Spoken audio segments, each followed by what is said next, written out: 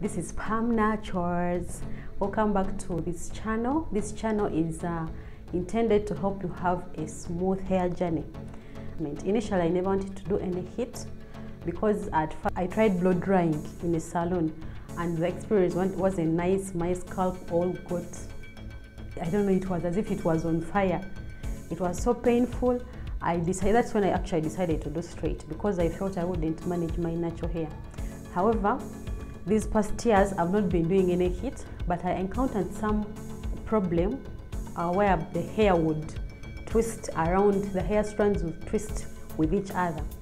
And luckily enough, recently, actually in less than 2 months, I landed on a video by Green Beauty. Green Beauty, big up to you. You've really helped me in this journey.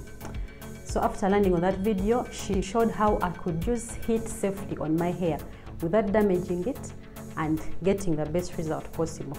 So today, that's what I'm going to share with you guys. I want to introduce to you the hair dryer that I'm using. This is the box. It's the Fakang professional hair dryer, and inside the box is the hand dryer. Actually, it has really helped me a lot. I no longer get that hair twisting. So there is this is a comb, and I'm going to show you how to safely use it. I will also show you how people mistake it and how people make mistakes using this comb. It is abused a lot, and if you misuse it, you're going to lose your hair and you're going to feel pain. I don't know about you, but my scalp is extremely tender.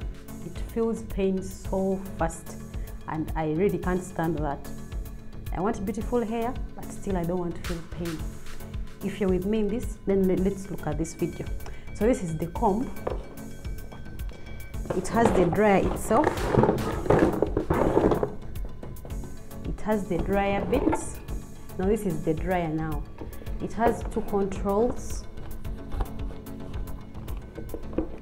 It's got the red one, the red button, and the black button. The red button is one which is responsible for the temperature, the heat. So you moderate it from here. When it's lying down flat, like evenly, then it is on medium. If you push it down like this, then it means it's on high temperature. So with my hair, I don't use the high, I only use the moderate one. But if it's this side, then there is no heat at all. Then this is done for the wind, the air, the black one. So I usually use the maximum air, and that is what the Green Beauty channel recommended, and I really like it. My hair is not damaged, and I'm really finding a very smooth journey so far. So this is the dryer. Sorry. Now 2 other things in this box. We have these 2. So these are the ones which more like concentrate the heat and the wind. As you can see, there is this round bigger side. It is done, you attach to this end like this, and then you can concentrate the air here, that warm air that you're going to use. Then this other one, it's a smaller one. I usually use any of them. I don't usually mind the size, but I think a larger one is better when you're dealing with more hair. I think it makes sense. So this is what we have. This is the dryer. So I've just washed my hair. It's actually dripping, and as many of you know, those who have natural hair, it dries really quickly. So you may not even see the water, but I've just washed it right now. So this is the hair that I want to make sure that I dry safely without damaging it. I don't want it to lose its texture, but still I want something which is smooth. So this is the hair. I don't know if it's clear enough. Yeah, my hair has actually grown. I'm loving it. Though I really lost a lot of hair by the recent because of that problem I told you. The hair just made big knots with each other. The hair strands were just knotted. It's as if someone went in and plaited them. And it was so stressful, so painful to remove, and I lost most of it. It was just breaking. So, but I'm glad I have, it's a lot, so you can't really tell that I've lost hair.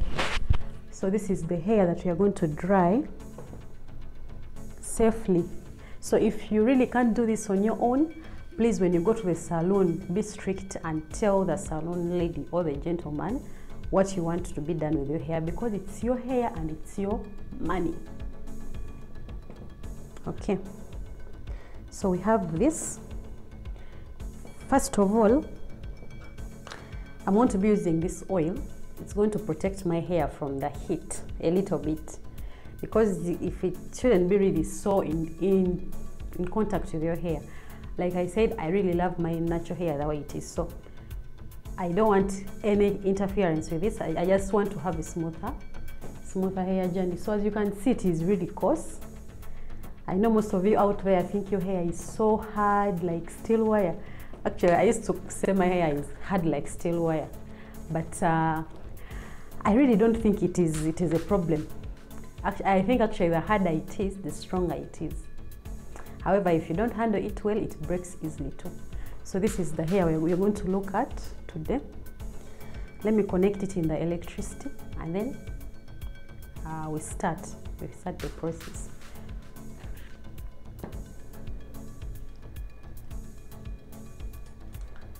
Okay, so it's a bit noisy, like it's just like other dryers. It's not so unique, only that I find it really easy to use.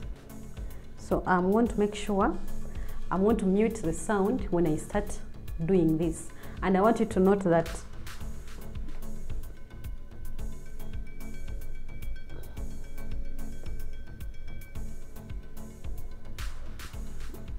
I'm going to hold it like this. Now there is a mistake that very many of the people in the salons do, and like I've said, if you know what you want to be done with your hair, please request for that. Don't keep quiet, because you have a right to choose what you want with your money. It's you paying the money. So what most people do, the mistake they do is this: they connect the comb and then they start doing this. As they start working on it, they force the comb to go through. As they are drying, like after switching it on, they start it, so it dries as it straightens out.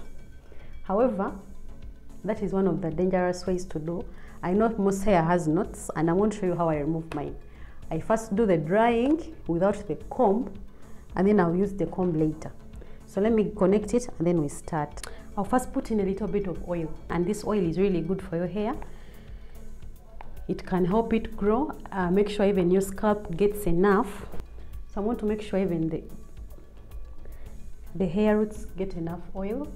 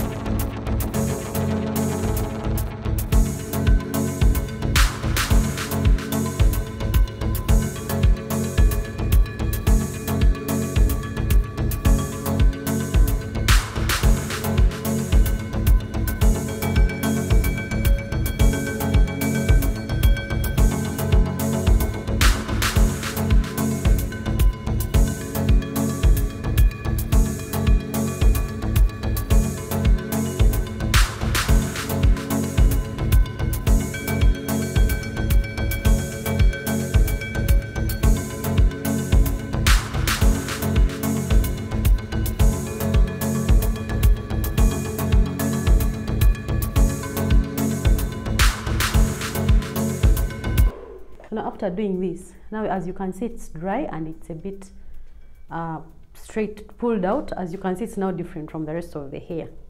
Now if it has any knots in it, anything you want to remove, this is the right time. First use your hands. Finger detangling is key with natural hair. And I know this takes time, but if it's your money, please don't allow anyone to just do things because they want to finish and go to a second customer.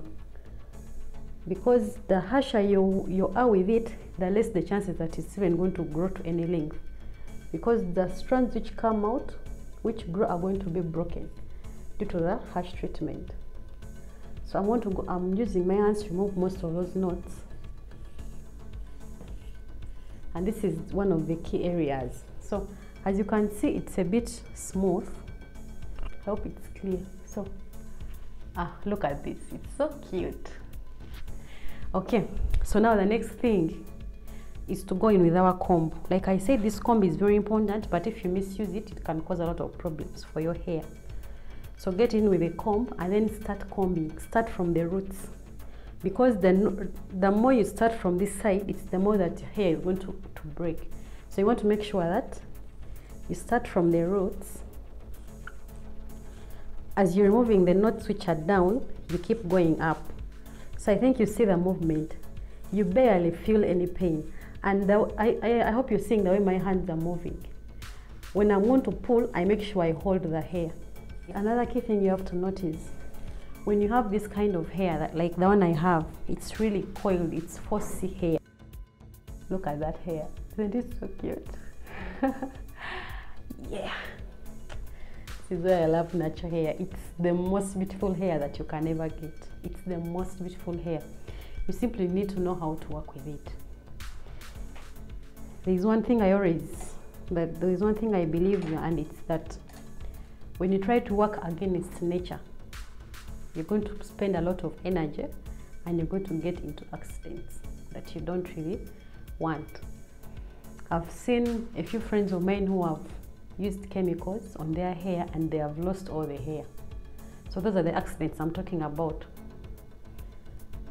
So if you really just learn how to work with what God gave you, trust me, so I really try to remove all these knots, anything which is entangled. It's more like this tangling the hair. So after that, I'm just going to just do this. Look at this. Isn't this super cute?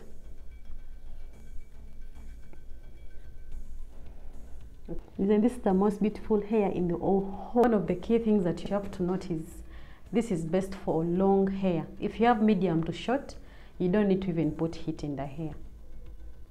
But it also depends on your curl pattern. Some people have really tight curls like mine. So if it gets to medium size, that's when this is our natural hair, our 4C hair. I know sometimes you admire the straight hair that some of our colleagues have, some of our friends, the whites and everyone, but there's something God gave us and it's extremely beautiful. You simply know how to, we just need to know how to take care of it and everything will be fine.